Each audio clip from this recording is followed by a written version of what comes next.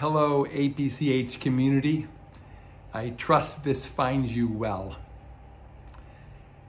It's a joy to be able to give you a midweek, end of the week update. I haven't done this for quite a while. Lori and I had 2 wonderful weeks of vacation in Paris and Normandy. And before that, there were 2 weeks of work getting to prepare to go on vacation. And then after that, there were 2 weeks of work after having been on vacation, which all of you can appreciate. So I'm glad to be able to do this once again. I miss seeing you.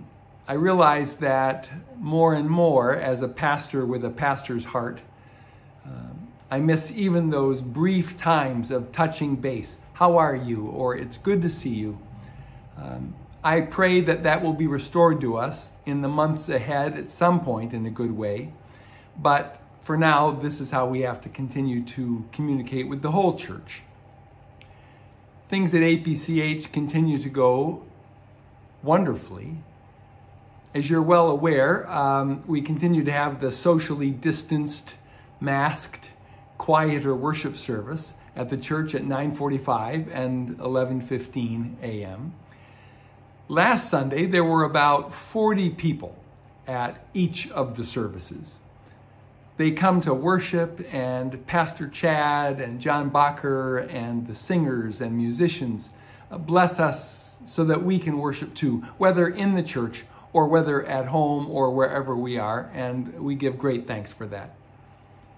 After the worship services, many of those who are there are able to go out on the lawn or on the sidewalk and catch up with each other, which is a great gift. It's a taste of the wonderful gift of the whole community doing that, which we enjoyed for so long and are now temporarily unable to do. Others of you participate by computer or via an app, and we're grateful that you continue to be a part of the APCH community in that way too. As you know, we're moving toward live streaming, meaning that you'll be able to watch the video concurrently, right as the church is worshiping at 9:45. But there are 2 things about that I want to mention.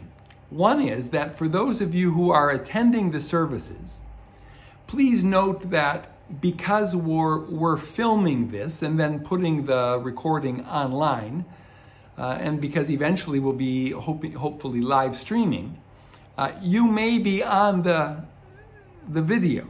Even it may be the back of your head on the video, but you may be on the video. I don't mean, by the way, for this to have you then say, well, I better make the back of my head look good. That's not why I'm saying this.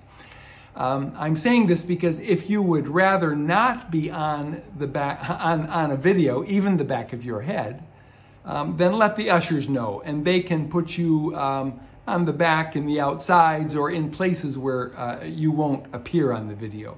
It's just for those who would feel especially like they would rather not for that to happen. For those of you who do receive the services online in one way or other, know that we're working hard to live stream, but it's going to require that Ziggo has a ditch dug under or across the street from APCH so they can get a new cable there. The current cable is corrupt. Rude and John Ricketts are working hard at getting that accomplished. We don't know how soon or how long it will be, but we're looking forward to that.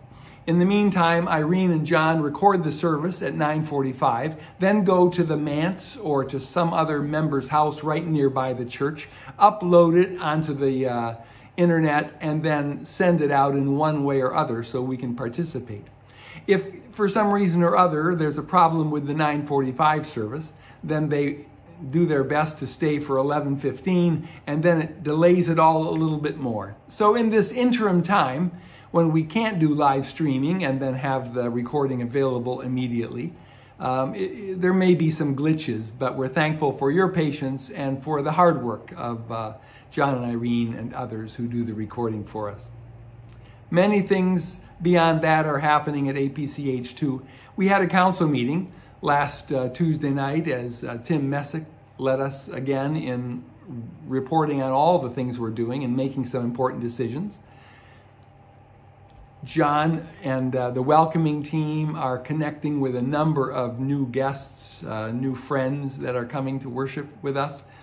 Anna Maria and the children's discipleship team and teachers and helpers are planning on beginning Sunday school early in September. Take note of the bulletins, the newsletters that Sheila sends out every Thursday to keep on track about that. Pastor Chad and Lisa and the youth discipleship team are planning on the youth groups beginning the first Sunday of September. Again, make sure you look for that in the newsletter. Miriam and Hannah and the lay pastoral care team continue to care for and visit as they are able those who are sick or needing some help. Laura and the adult discipleship team are planning on beginning of life groups, small groups this fall, and we pray that that will grow to connect us, whether by Zoom or whether in-house meetings.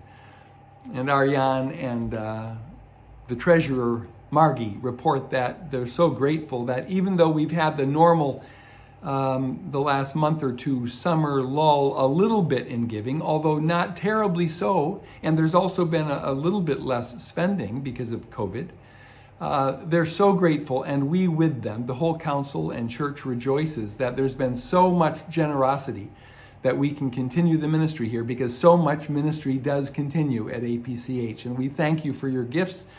And if you're not able to come to worship and give, you can join with so many of us in giving online if you're able to support the ministry of God through APCH, for which we give great thanks. One of the things I hope to work on in the next few weeks is to add every other week or so a midweek encouragement to pray, a video sent out much like this. With the shorter worship services, which we need to do for the sake of safety and health, it means sometimes that prayer gets shortchanged a little bit, but it can't in the life of the church. And so I hope to every other week or so send out a brief video and encouragement to pray, a reflection on some aspect of the church or her ministry or our own needs, to pray for, and then conclude it with a prayer as well. So pray with me in those as I send them out, if you will. God bless your weekend. One of the updates that wasn't able to get in the newsletter yesterday is that one of our wonderful senior saints, Trudy Vandermeulen, fell yesterday and broke her hip. She anticipates having surgery today. So pray for Trudy that the surgery will go well and that God will restore her quickly, we pray. God bless your weekend, and pray with me.